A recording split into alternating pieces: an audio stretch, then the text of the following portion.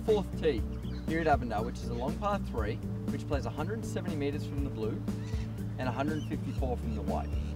Its defence is the large bunkers on the left and the right, but a nice little bailout area is short and slightly to the right. That will leave you a fairly simple chip and hopefully make an easy par that way.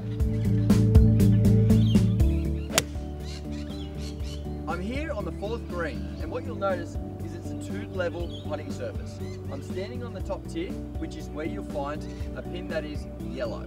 As I walk down the slope, which is today we're having a white flag, everything that runs onto the green will funnel down towards this lower part of the putting surface.